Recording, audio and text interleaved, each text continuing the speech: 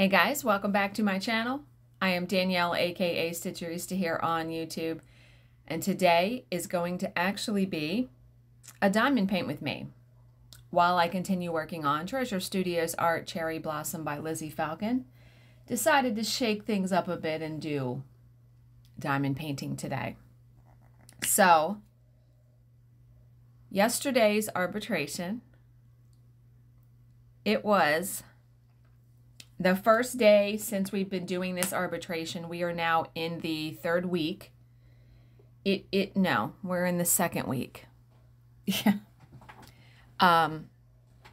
It is the first day since we started that I haven't felt like I was dying at the end of the day. So we had a new backup person that we tried out, and she did fantastic. So thank God. Thank God, let me tell you, because you just don't even know how much that is going to alleviate everyone. I actually had little snippets, little pockets of breaks throughout the day, which I normally did not have. And yeah. So I caught up last night with 9 Perfect Strangers. A new episode was on there. Oh my God, if you are not watching that show, holy hell. And I texted Jill and she said there's only 2 more episodes left. And I'm like, no. But yeah. And then tonight I'll be able to watch this week's American Horror Story. So I was able to get done work yesterday at 7 or like 5 after 7, which is pretty good because I was getting done work like 7:30, 8 o'clock. I still felt like I saw Bill for like 2 minutes because by the time I heated up my dinner and got downstairs, it was like 7:20, almost 7:30. But he's actually off work tomorrow. He is going to Maple Grove, Pennsylvania there's some kind of car race that they go to every year. He goes with his friend. So he took off work tomorrow. And he'll be gone all day. I mean, he'll be gone till probably like 11 o'clock midnight. So my plan, I'm going to get sushi. I'm going to DoorDash sushi for dinner tomorrow. Because even if I get done at 7, I'll still have a couple of hours probably where I'll be able to diamond paint or stitch or, you know, just to relax. And it's the weekend, thank God. So yeah, that is the plan for the next 2 days. And I'm trying to think, is there anything else? I'm still reading Survive the Night by Riley Sager. I have to say, I'm not like gaga over it. I am going to read it. I'm almost halfway through. I'm probably on page like 150, something like that. It is getting better. And I'll probably read everything he ever writes because I absolutely love all of his books. But this one, I'm just, maybe something fantastic is going to, I don't know. It got great reviews. So, and his last book, I remember, it took a little bit for me to get into it. Usually I don't give books this much time. I'm doing it because it's him, but, I have so many samples on my Kindle. There are so many books out there that have come out, you know, this month, past couple months that I want to read that, yeah. But yeah, I'm hoping, I mean, it hasn't been cooler weather here yet, but I'm hoping that now we are into September that the weather is not, there aren't going to be any more 90-degree days. I don't think there's going to be that. See, my thought is this. As soon as September 1st hits, it needs to be like 65. Yeah, right. But the kids all started school on Tuesday. Back to school in person. But yeah, so that is what is happening in my neck of the woods here. Like I said, not much going on. The arbitration takes up a large part of my day. And Bill came home yesterday and we had some issues. I mean, I think it's going to be rare for us to go through the day and not have any issues. You know what I mean? So we had some, and I was a bit frazzled when he had come in. And he was like, how was your day? And I said, typical day. Because typical day means, yeah, typical day. And that's all I really said. I did say, because remember I told you guys yesterday that my boss had said they're starting at 9, but then they got the confirmation and said 8:30. And I'm like, but they always say it's 8:30, even though it's not. And she was like, well, they could have changed their mind. We were all sitting here for half an hour because at 8:30 Central, she messaged me and said, oh, yeah, you're right. They're starting at 9. Okay. I mean, I sat here and got some stuff done, or I think I did something. Fine. Able to like kind of get myself prepared for the day. Because once we get started, we're good. Like we're in the routine, and they pretty much stop at 5:30 Central, which is good. So at least I can sort of count on that, because yesterday they were done by 6:30 my time, and we kind of have a routine now in the evening after the job is over, so I was able to be done by 7. So I'm hoping that going forward that can happen. We will see. But okay, today's story is another unexplained, unsolved mystery, and it is called Close to Home. Situated just 20 miles north of Colorado Springs, Woodland Park is a quaint, tranquil community of some 7,500 souls, set within the stunning surrounds of the Pike National Forest and with majestic Pikes Peak as its backdrop. Known as the City in the Clouds, it is a popular weekend destination for Colorado Springs residents wanting a mountain getaway. It also serves as a bedroom community for its neighboring metropole. What the hell is a bedroom community? Let's see. Let me try to... Nah, it's not going to take it, because if I click on it, it's just going to say bedroom. I know what a bedroom is. Dum-dums. Okay. It was the place that the Maddox family called home, and for 18-year-old outdoors enthusiast Joshua, it was a little slice of heaven, and I'm guessing it would be, yeah. Josh's parents were divorced, and he lived here with his dad, Mike, and his sisters, Kate and Ruth. He was somewhat of a free spirit, a long-haired guitar player who enjoyed writing and spending time in nature. He also did well at school and was a deep thinker, always willing to challenge preconceived ideas. Josh also had a mischievous side and was known to be a bit of a prankster. Once during a high school recital, he donned a robe and joined the choir on stage, miming along to the words. That must have been quite the spectacle then, right? But Josh's life had not always been this carefree. In 2006, it had been touched by tragedy.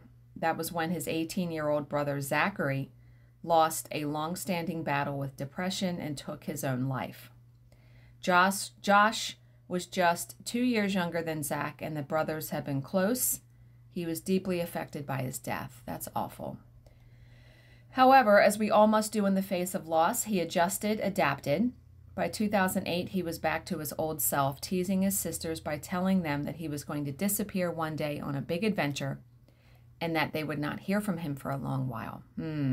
Foreshadowing? Probably. On the evening of Thursday, May 8th, 2008, Josh told his sister Kate that he was going out for a walk. This was something he did quite often, sometimes carrying his guitar or journal with him to a quiet spot where he could play some songs or scribble down some ideas. On this occasion, he took neither, telling Kate that he would be back soon. Kate took that to mean 20 minutes, maybe a half hour. She wasn't unduly concerned when an hour passed without Josh's return. Soon is a subjective word, but when 2 hours passed and then 3 without any sign of Josh, Kate did begin to worry. Yeah, you would, right? Eventually, she alerted her dad, and Mike Maddox then got on the phone to Josh's friends, and none of them had seen him or heard from him. Now Mike had a decision to make, right? Should he alert the authorities? And what were they likely to say? That teenagers wander off all the time and that they usually return under their own steam. Besides, hadn't Josh always hinted that he would disappear one day on his big adventure? Was this it? He wouldn't have not taken anything, though. He didn't take anything, remember? Had his son walked away, heading for pastures new. Mike dreaded that idea, but he also knew that Josh could not have gotten far, not without money or even a change of clothes, which is what I just said, yeah. And so Mike decided not to call the police, but to conduct his own search. This probably wasn't the smart move.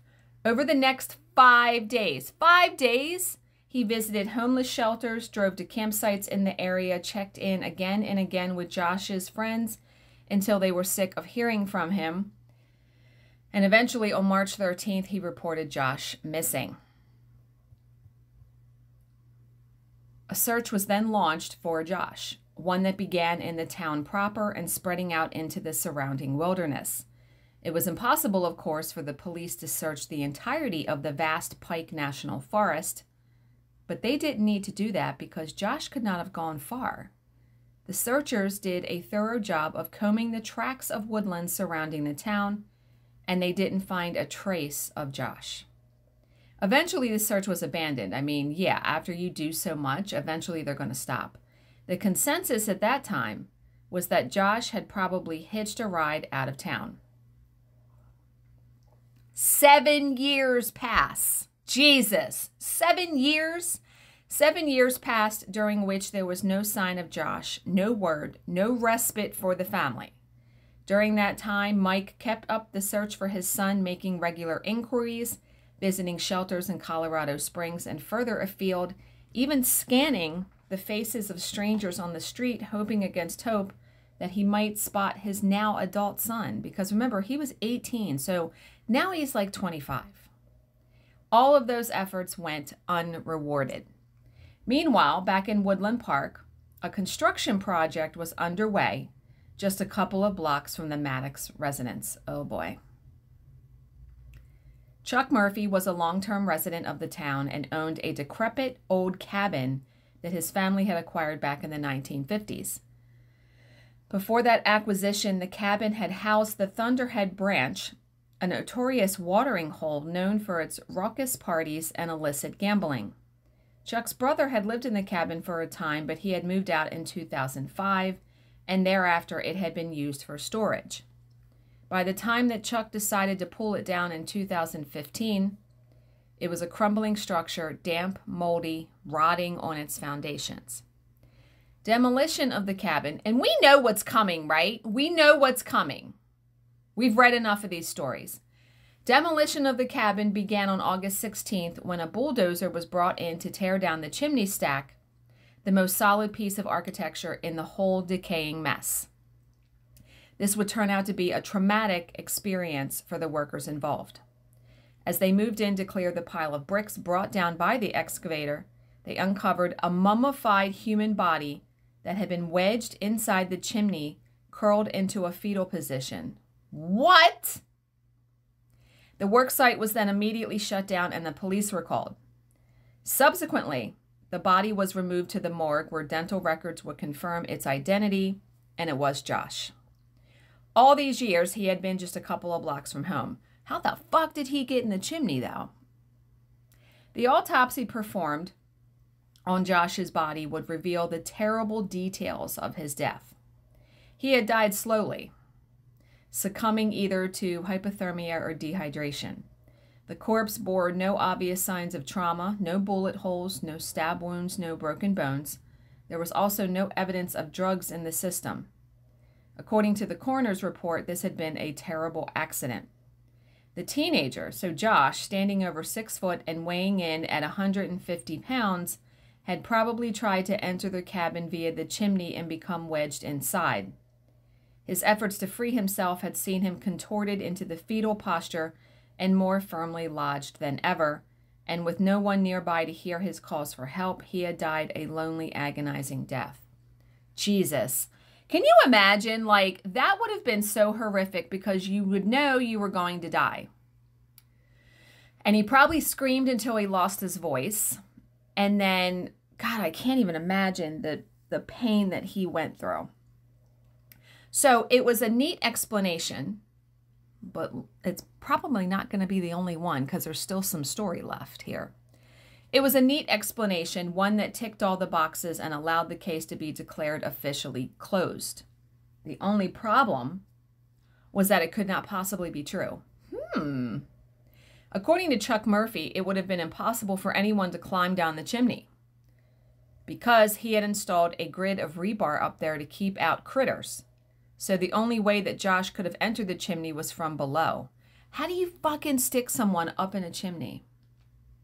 Interesting. But even that explanation does not gel with the evidence. Josh was found wearing only a light thermal shirt. The rest of his clothing had been neatly folded and placed on the floor.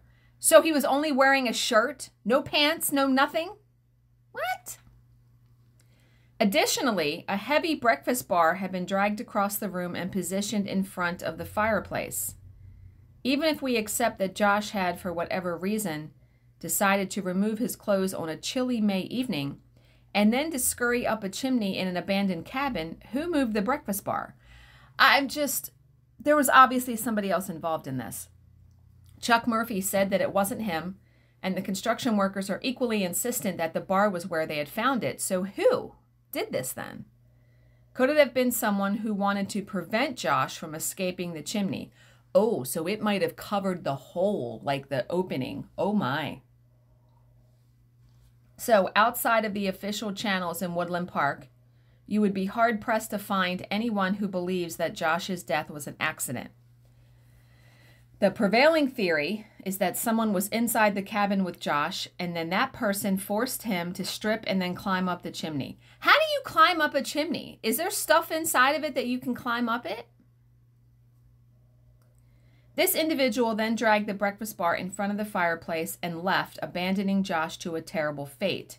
So who might have done such a thing? The name most frequently mentioned is that of Andrew Richard Newman. Andrew Newman was a classmate of Josh at Woodland Park High School. A skinny, dorky kid described by his peers as a hippie, Andy Newman was hardly the most popular kid on campus. However, he played guitar in a local band, and that was perhaps what attracted Josh to him. The two weren't exactly bosom buddies, but Andy had once told another friend that he and Josh were planning a trip to Mexico. Josh, of course, would never make that trip, because he didn't graduate, but Andy did. He quit town after graduation, but not before boasting, according to one witness, that he had put Josh Maddox in a hole. Why, though? Why, right? So Newman would rack up quite an arrest record after he left Woodland Park, accumulating warrants in 6 different states on charges from assaulting a police officer to disorderly intoxication, grand theft, and battery. He would also become a suspect in a murder. In 2009, Newman was in New Mexico living with a friend named James Walito. Walito was taking care of an elderly disabled man at the time. One morning, Walito got out of the shower and found his companion stabbed to death and Newman nowhere to be found. What? This is such a strange story. A few months later, Newman was arrested in Oklahoma after police received complaints about a vagrant knocking on doors asking for food. He was taken into custody and fingerprinted, at which time the police learned that he was wanted for murder in New Mexico and for burglary in Washington state. Questioned about the New Mexico stabbing, Newman started talking instead about another murder, saying that he had killed a woman in Taos and stuffed her body into a barrel. The police, who already had another man in custody for that killing, did not believe him, and Newman was subsequently confined to a mental institution. What the fuck? So it should be clearly stated that there is not a shred of forensic evidence linking Andy Newman to the death of Josh Maddox. Certainly the authorities can find no reason to investigate Newman as a suspect, and why should they? Josh didn't die as the result of a homicide. He died in an accident because that's what it says on his death certificate. That is such a strange story. So obviously there was someone involved though. Obviously. And if it was this Andy person, was he just off his rocker? Like, why would... wow. I kind of like these unexplained ones, but I kind of don't because I like a resolution to the stories. Yeah. Okay. Well, that was highly unsatisfying. But have you guys ever heard of these cases? Like, I've never heard of any of these. So, remember, look for something positive in each day, even if some days you have to look a little harder. As always, if you have any questions, please leave them in the comments section below, and I will answer them to the best of my ability. Thank you so much for watching and subscribing, and I will see you in my next video. Bye, guys.